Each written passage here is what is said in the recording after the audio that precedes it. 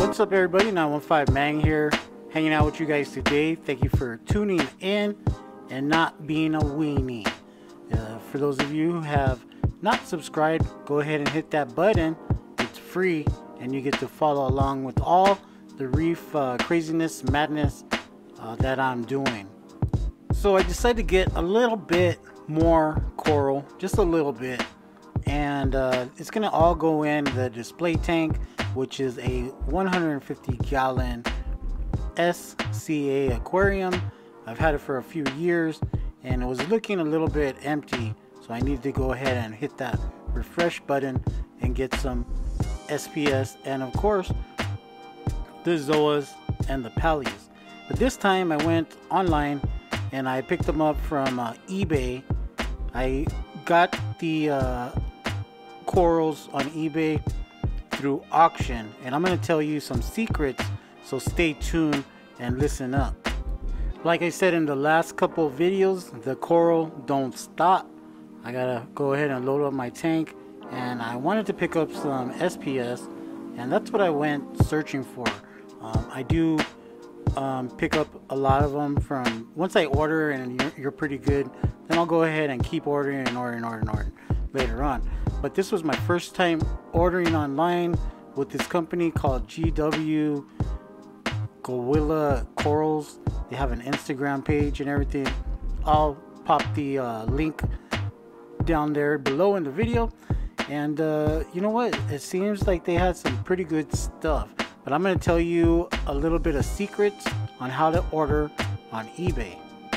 And just a disclaimer, putting this out there right now, they didn't know I was going to do a video, they didn't know I was going to do an unboxing, they didn't hook me up, and I just paid like a normal average Joe that I am. So here are the secrets on when you're ordering online through eBay. It's all a bidding process, okay? They'll start it off real low. They'll start it off at, you know, $1, $2, $25, right? And people will start bidding on it automatically. The thing is, these bids usually go from like a, let's say a Friday, and then they'll close on a Sunday. So, you know, if people bid on it right away, let's say $10, the next person will come in there on the first day and do $5 and make it up to $15, right?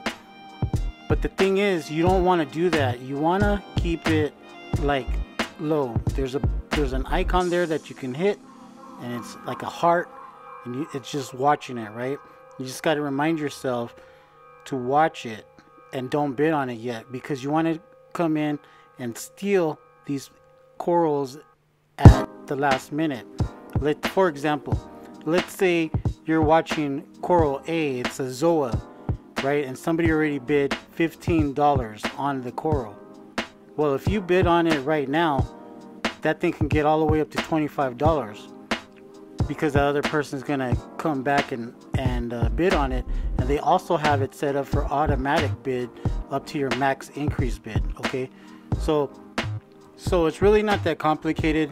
I just have a lot of information to tell you in case you're searching for some good corals at a good price for you to win. Basically, you set your bid, right? Let's say $5, and it'll ask you your max increase bid $10, right? Don't do that, right? Not at the beginning. Do that towards the very last minute, and I'm talking when the coral is about to close. Then you go ahead and do it within seconds. It'll do a countdown on the app.